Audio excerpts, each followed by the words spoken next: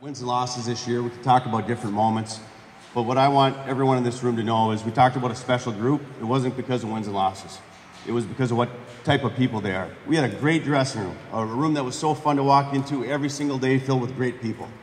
And they came to the rink every single day, caring about each other, caring about this university, caring about this town, caring about something bigger than themselves.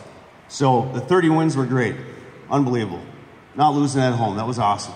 But I'll tell you what, you can't find a better group of guys. Character people that, I said this at one of my first press conferences. I hated coming into this rink on the opposing bench because it stunk. And hey, we went 17-0-1, and now we see why. It's a great place because of you guys, because of the fans. And I think early in the season, I noticed it right away. The sweep against Denver at home, it was different. Sweeping those guys, a big rival. The excitement in this building, the passion of the fans and the community. The 2 OT wins against CC, coming back late in the game, down 2, overtime winner. Again, that passion, the excitement, it rubs off on you real quick.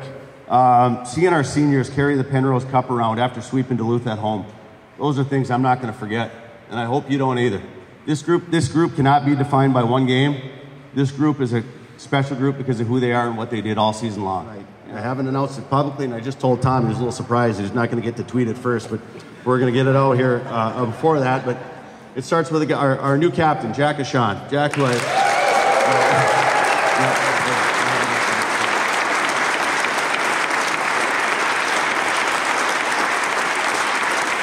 Jack and I just had a conversation earlier today about him deciding to return to the Huskies. Obviously earned a lot of offers from NHL teams, but I think cares a lot about his teammates, cares a lot about this program, and wants to help take this program to the next level. So Jack's going to be a great captain and the right person to lead this program, continue it in the right direction, but take it to even another level. And he's going to be surrounded by 3 assistant captains that are going to do a great job as well, and are going to be a great representative of the program.